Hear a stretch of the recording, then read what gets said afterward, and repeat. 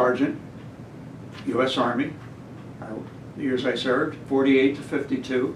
I guess when I got near the end of my term, which, of course, when the Korean War broke out, I enlisted for 3 years. That was my time. When the Korean War broke out, then Truman added what we call the Truman years. So we actually went to almost a 4th year. And so at that particular point, I was interested in perhaps, while I was in the state of Washington, I had met individuals that were interested in me maybe going to forestry school at the University of Oregon. But that never kind of worked out. So anyway, we continued on, I guess on May, right about the end of April. I left Alaska, went down to visit friends, came back in the end of May to Indiatown Gap, and I guess I spent 2 weeks there, and then received my discharge from there. And that's in a nutshell. I wanted to get out to civilian life. I've been almost 4 years, and I was anxious to get back to civilian. I didn't have any, I didn't know what I was going to do. I knew there was a company in Philadelphia that I wanted to go to work for, but they weren't ready for me.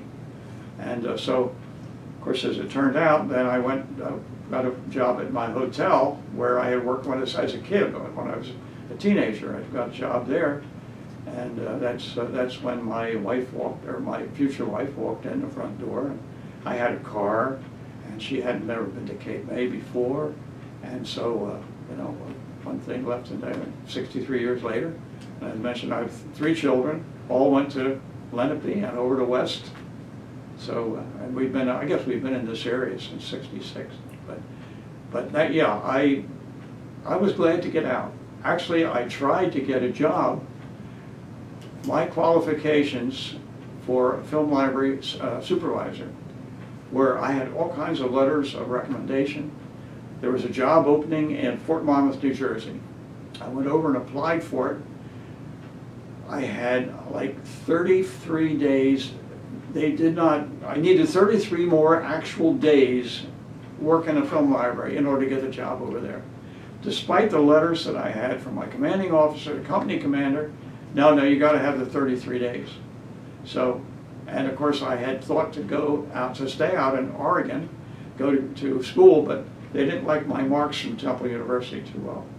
They were not quite up to, as an out-of-state person, they had to be higher than what it would be here.